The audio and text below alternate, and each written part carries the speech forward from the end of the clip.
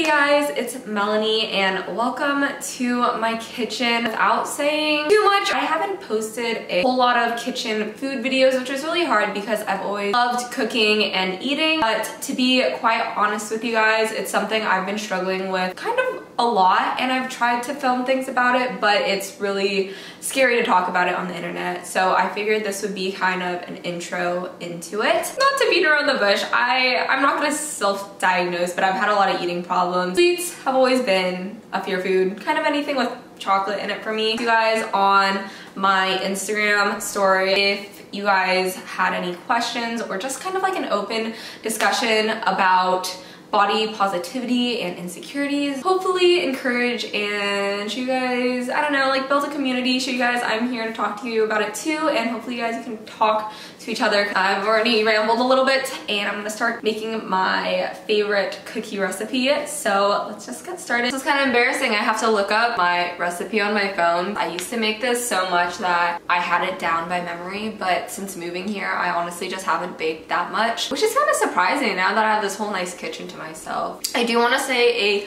quick disclaimer.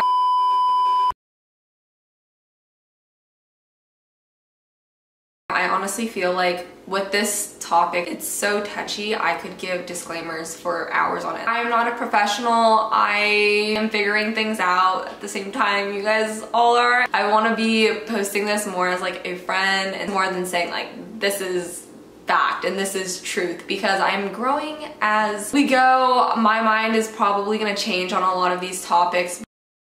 Guys, it is present day Melanie. As you can see, I'm back home and you can tell that there's a big gap between, you know, obviously that was when I was in my apartment. I filmed a couple clips of my thoughts like changing and different things I've been going through, kind of just to document it for myself and to show you guys that I'm trying to grow and get better, but it is a constant struggle. I'm just honestly at this point where I'm so sick of being so afraid of food, afraid of being open about it too. Like, I still don't know how to talk about it. Hi guys, I haven't filmed in a while, but I just felt like I needed to talk to someone about it. So I'm talking to my camera. This is kind of just an update with where I'm at. I don't know if I'm gonna post this. I'm just really frustrated because I've been struggling a lot with binge eating. I can't help but like push off this video every single time. Really hard because, you know, you have good days and bad days, and I feel like for the most part I was doing pretty well recently, but I don't know. Body image feels like is something I've never been good at. It feels like I can never find a happy in between. But I'm just trying to put this out there, show where I'm at, and hopefully help some of you guys. This isn't really a recipe. I'm kind of just doing this so I'm not just sitting here talking, because I'll probably be really awkward for you guys to watch. But also look at these little sticks of butter. I got a ton of comments about like acne, stretch marks, different parts of your body I guess that you're just insecure about. And as much as social media and I guess our generation or society idealizes and has the perfect body type, we know by now that that's always changing. You just perceive yourself so different. Not to say that you don't have like stretch marks or a certain size, because I mean you do, but that's the way you were made, that's the way you are. And sure, there are things you can do about that. You can work out, you can do things that are good or bad for your body to change that, but at the same time, you look the way you look for a reason, and that's beautiful, and it's more about changing your mindset and learning to love that. It's something you know, but you have to keep telling yourself, because I know deep down that God made me this way. Oh, this is really hard to mix. I heard this thing and I love to remind myself this. You're comparing your worst, because I feel like we like to pick out our flaws, and a lot of people commented about like looking in a mirror and hating what you see in the mirror, which made me really sad to see, but at the same time I totally get it. Even looking myself in this camera right now is kind of like messing with my head. I like can't get out of my sweatpants and hoodie because I hate looking at myself. But you're comparing what you hate about yourself to what you wish you had with other people. Picking out the worst parts of yourself and comparing it to the best parts of other people, because it's so much easier with angles, with Photoshop, with filters, with I don't know, different fitting clothes, literally with everything, to be more confident and to look a different way than, you know, looking at yourself in 360 in a mirror for hours. Okay, now I tried a lot of stuff. Someone said eating disorders maybe, or feeling embarrassed to ask for help. I'm gonna focus kind of on feeling scared to ask for help. Once again, I never went to like a doctor or anything, and I barely honestly talked about it with my own experiences. I do want to say also, posting this, as much as I want to help you guys, I think this is also hopefully gonna help me a lot too, because I feel like the more I'm open about it and talk about it, whether it's with friends, whether it's with, I don't know, my mom, anyone online, on social media, it helps me to stay accountable, because it's really easy to fall into a dark hole.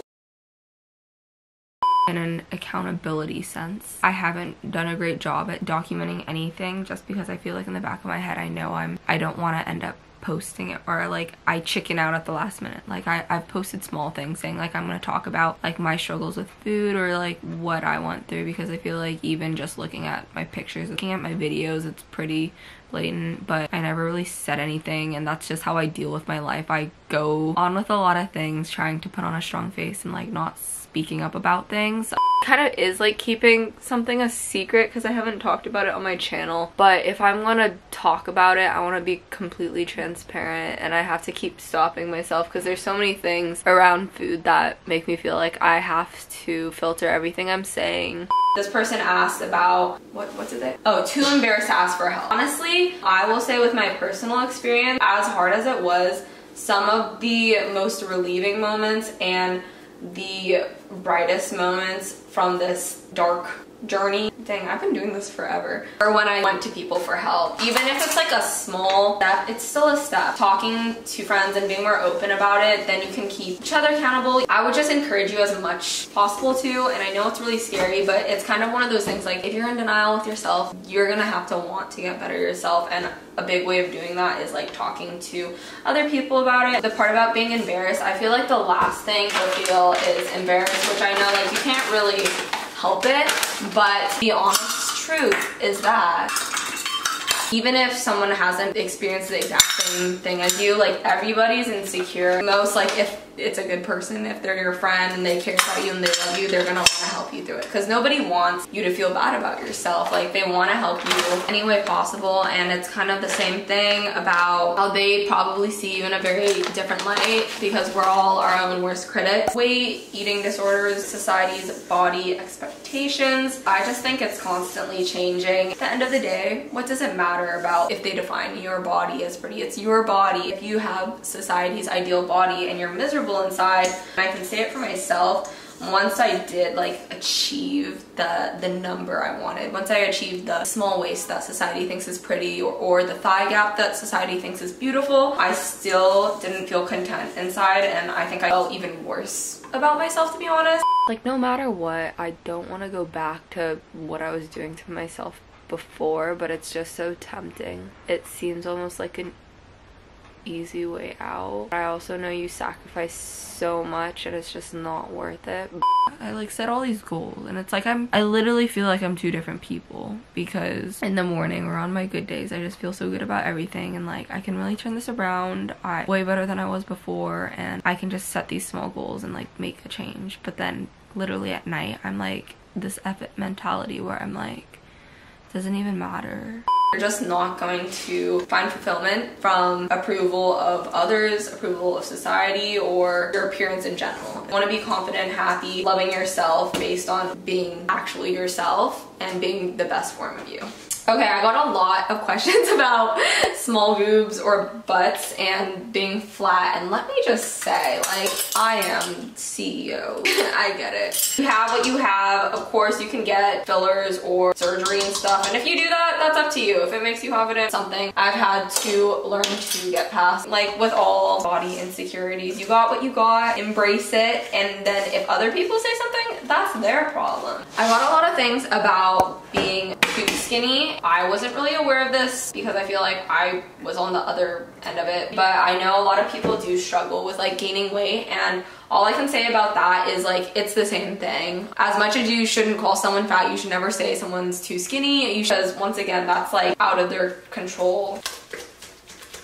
I'm getting Hershey Kisses because we don't have like normal milk chocolate. Someone asked if faith plays a role in my self-confidence, and I'll say that it really does. When I was like at my lowest, I feel like I really leaned on my faith a lot, and it's what helped me get out of it. Of course, not trying to force my faith on anyone or anything like that, but it did help me a lot, just knowing that I'm made the way I am by God. His opinion is the only one that matters, and he cares about your heart and your soul, not your weight on the scale, not the measurement of your waist. I will put a couple verses that I like to refer back to when I was struggling a lot, and I mean I still look at a lot. Feeling like you shouldn't eat because you ate bad earlier. This is something I honestly struggled with a lot of like binge restrict kind of stuff. It's something that like I don't even know how to determine a binge sometimes, because sometimes I'm just like, oh, that's okay, like I shouldn't be so strict on myself, I can eat junk food. But it's at the point where I just feel like crap every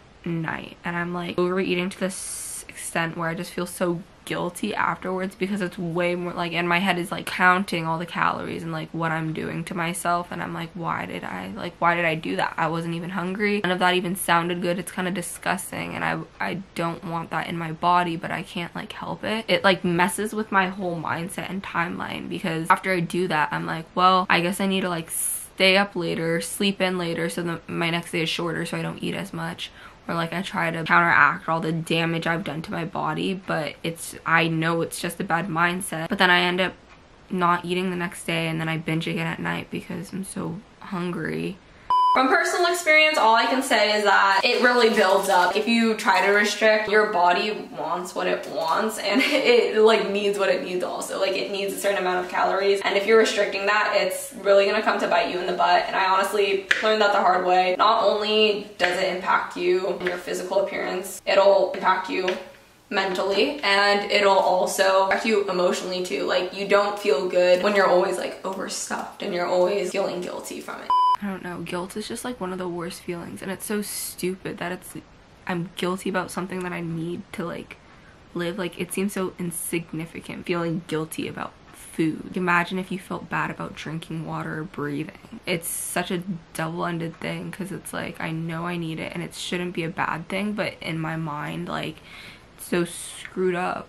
So I would just encourage you to have something. I think a lot of eating, from what I've learned about like nutrition stuff, is eating isn't just eating to survive. There's different kinds of fueling your body. There's also like eating to fuel like your emotional side, anything to help you feel like satiated. So even if you're physically full and you've had enough calories for today, you still might not be satisfied, and that's completely okay. Like if you want some sweets, even though you're not gonna die without them, like it's still super fine to eat it, and that's something that it took me so long to wrap my mind around. Restricting binging goes kind of along what I was kind of talking about. My experience from it affected me so much more like mentally than the other parts of what I struggled with. Like there are nights when I'd be like sobbing over it, and I didn't know like what was wrong with me. Me personally, I hated not having control of it. And then restricting, it's just so frustrating, because it feels like I know everything that I should be doing, but I can't control it this time. And like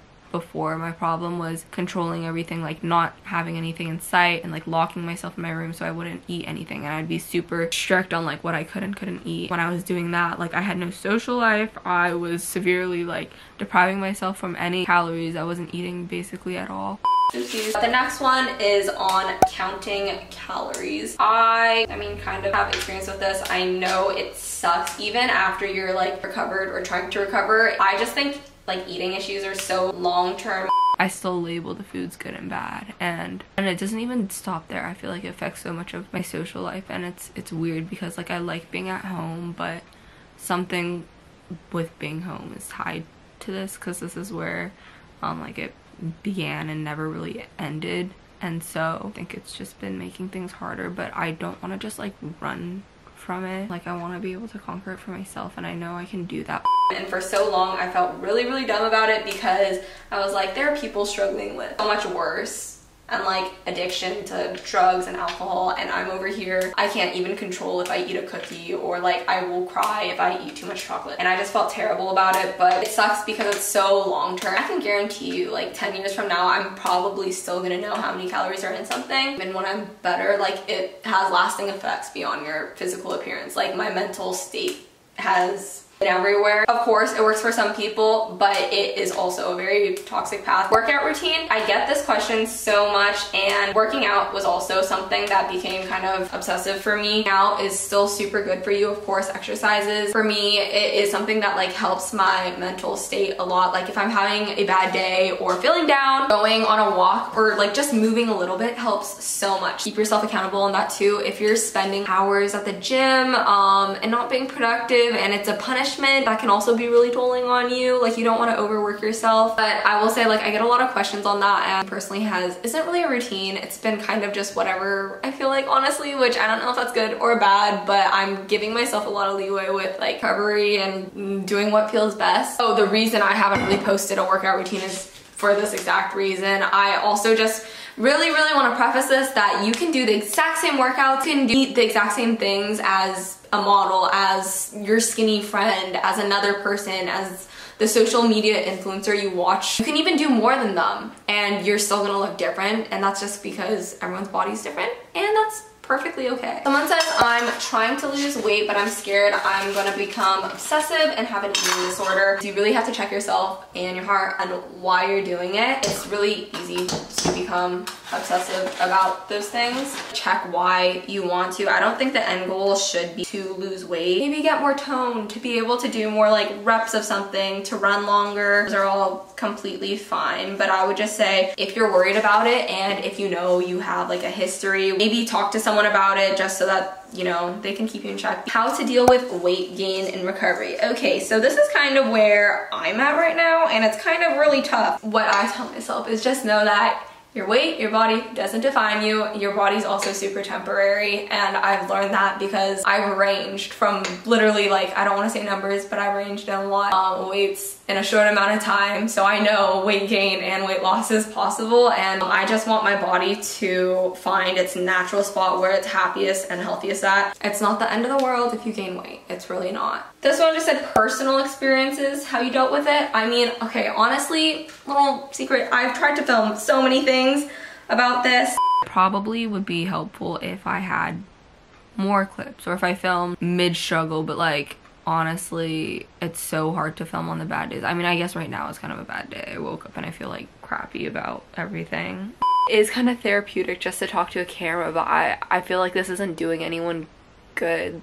Like just talking negatively about myself and how I have low confidence. I guess this is just to document and show myself and you guys that nobody always feels good about themselves. To keep it short, my low was junior year, I believe, and it was just like a downward spiral. My mental state made me want to isolate myself, and then my isolation made my mental state go down even more. So it was just like a continuous thing. I just want to say thank you guys so much for watching this video. Thank you for your questions. Feel free to comment below. I would love to chat with you guys, and I hope to be doing more videos on this kind of stuff in the future, just because it's something that's been on my mind, my heart for a while, and I've just been really scared to talk about it and kind of just not ready. But I've also come to the point where I've learned that there's never gonna be a point when you're fully healed, fully recovered, ready to take it on, and there's not gonna be a point where I know everything. So as much as I'm saying things and maybe I do sound like I know what I'm talking about, there's always room to grow. I'm super open to hearing